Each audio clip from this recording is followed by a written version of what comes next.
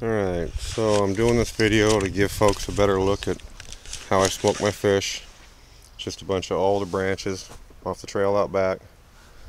Sometimes viney maple or trimmings from the apple trees. Just a rock box.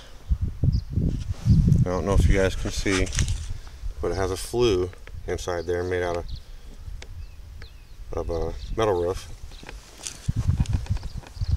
that goes through, so just the smoke comes out over in this box, which is also made out of metal roofing.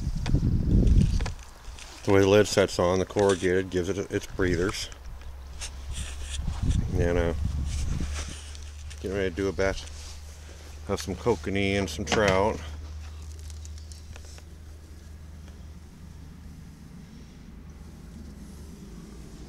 So that brine's well, mostly brown sugar and salt.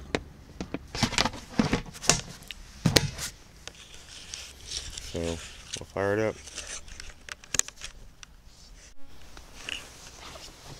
It's 103 fish, I think.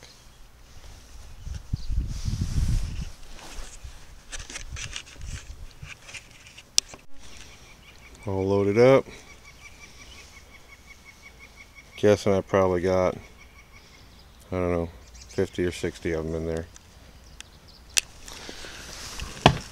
Still got quite a bit to go.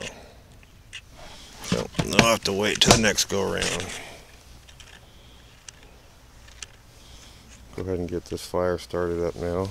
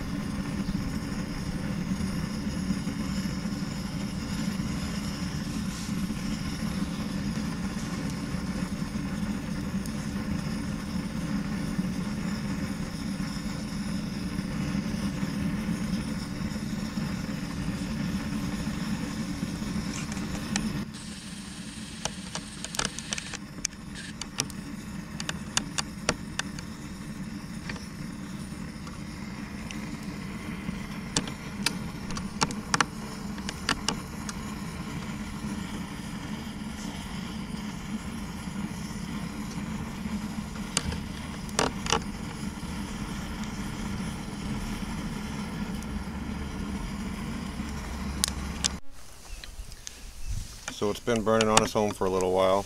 I don't have to worry about it going out. It's got a little bit of coals. So I'm going to throw some heavy stuff on here and box it up and let it simmer for a while. By the way, it's running just under 100 degrees. I run it that way for, I don't know, 6 or 8 hours and then just heat it up before the end. So you kill off any bacteria that might be in there. Because if you cook it too hot, then you're just doing that. You're cooking it. You're not smoking it.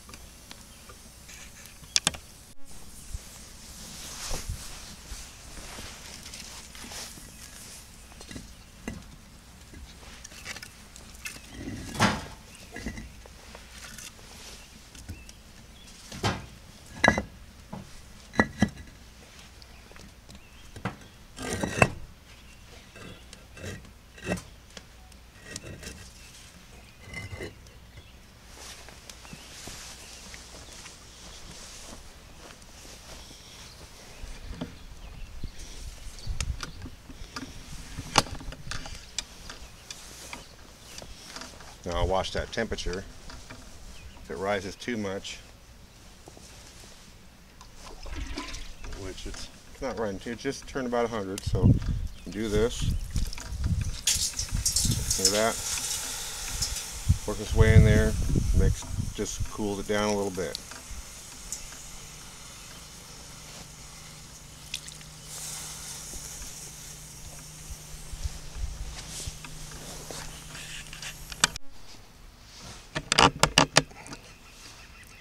Temperature's just over 100. I don't know if you guys can see.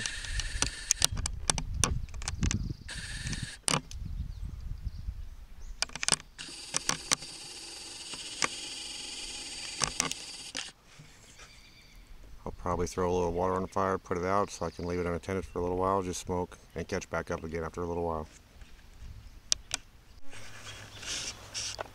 So they've been going about, I don't know, 7 hours or so, I suppose. I did the check. Nice and done. A little bit dry, but not, a little bit of moisture left. But so I'll pop the top, let it cool for a while, load them up, chill them for a few hours, and then start packaging them. I'll make another video that shows how I package them for long-term storage.